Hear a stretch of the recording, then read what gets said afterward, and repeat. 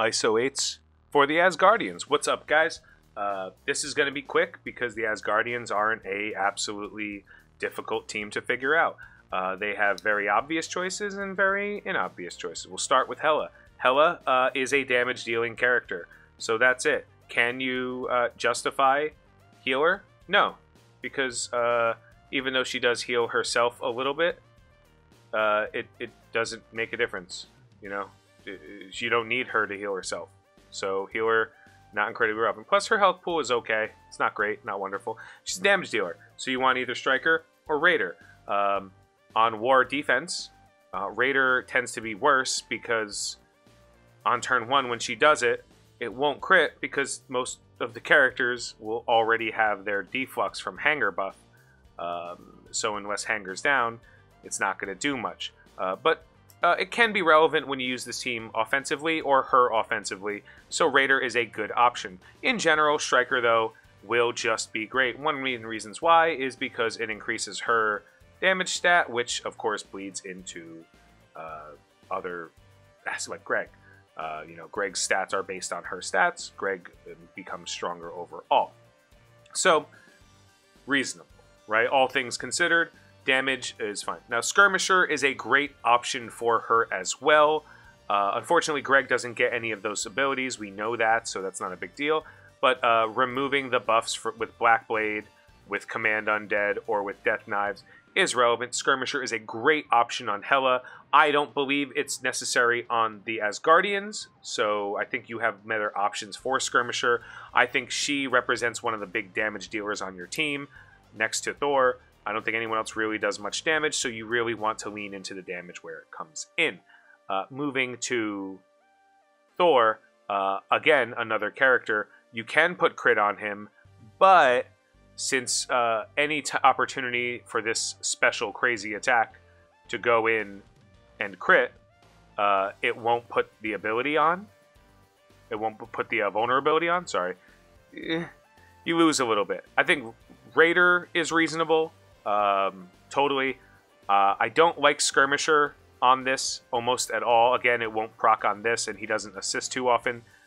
But I do like pure damage, because pure damage is relevant on this character. He's constantly hitting multiple people. So Lightning Storm, Raider is a reasonable option if you just want an outcome of damage. Hammer Throw will hit multiple targets. It's a little bugged right now in the game, so I don't use it that often, but if it did, I think it's reasonable to put Raider on him, and then Hammer Uppercut is fine. One of the things that stands out, though, is when you have damage on him, his ISO-8 extra attack, because his damage stat is ridiculously high at a lot of levels. It's a big chunk of extra damage. Like, as of right now, this is 75% of this attack, you know?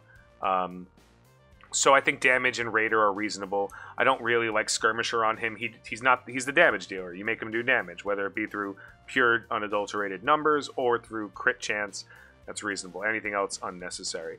Loki, again, is another character where it doesn't matter how much you invest. You only invest in him to make him survivable, right? Mind control is his bread and butter. Mirror image only affects you. It doesn't do anything to your opponents. So Skirmisher is kind of out. He never really does damage on his own. Mind control doesn't do any damage. So even though Skirmisher works with these two, doesn't with this. Raider is completely useless on him. Healer, he's not well known for having a health pool. To me, it's just keep him alive, you know, and then on the off chance you decide it's worth a little bit more investment, it's enough, you know. I guess you can justify Striker, which might make his summons do a little bit more damage, but for the most part, this is why you have Loki. Resistance against your enemies, focus, and resistance for Mystic Controller characters on your team. On turn, he'll sell for Asgardians. Like, you just want him to stay alive, you know? You want him to be alive long enough to keep the team up. So for me, it's like Fortifier, just because he doesn't quite gain a lot of value from anything else as of right now. And Heimdall is kind of the de facto Raider character, because the first two things he does, between Divine Foresight and Sworn Oath, is hit everybody. The first one is a 3-person hit, Sworn Oath is a multi-person hit, and then it doesn't quite matter what happens at this point in the game, like once he's using his basic, because that's all he has to do. He does decent damage, but I think we all know Heimdall's kind of the weakest member of the Asgardian team.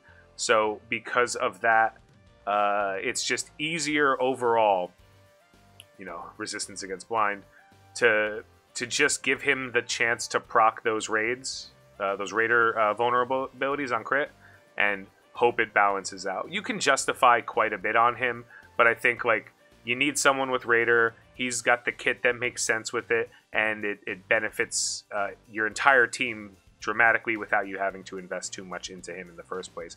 Like, even look at here, I don't even have Raider rank 2. You know, like, I think that the 25% chance is good enough for him to get it done, because nothing else really matters. Maybe I'd move more, but not anytime soon. And then we have Sif. I have Sif at Skirmisher.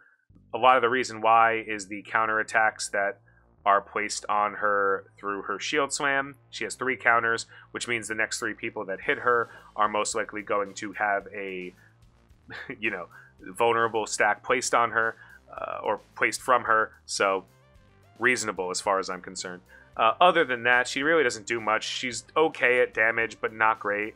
You could give her Fortifier to keep her alive a lot, but like between the defense ups and the counters and the deflects, it's very unlikely she's going to die. Honestly, it's probably worthwhile for you to invest in her, and then the fact that she's countering and giving you a decent chunk of extra vulnerables is just going to make your Hela and your Thor do so much extra bonus damage as time goes on. But that's it. It's very simple, Asgardians. You can make a couple of arguments here and there for a bunch of other characters. They don't really need the sustain because they have either independent sustain or Hela's, you know, Greg sustain. They're no longer the amazing team they were in war defense, because now there's like 3 to 5 counters for them, as opposed to before where there was just like, you know, Black Order and Phoenix kind of stuff. Now there's teams that are specifically designed to beat them up, so there's really not that big of a deal when it comes to using them there. But there are plenty of other options to use this team. They're also fine on war offense. They're also fine as a raid team. They're also necessary for certain campaign nodes. And through all of that stuff, these are the ISOs that I have chosen to put on the characters, and these are the ISOs that have helped me, you know, with this team as time progresses. So comment below, let me know if there's any major deviation. Obviously, Hela and Thor are the biggest points of contention, so feel free to let me know those. But I'm really paying attention to characters like Loki, Heimdall, and Sif, and what you have on those guys. Anyway, have a good night. Have a great day. I've been Tony Scungili, and I'll catch you later.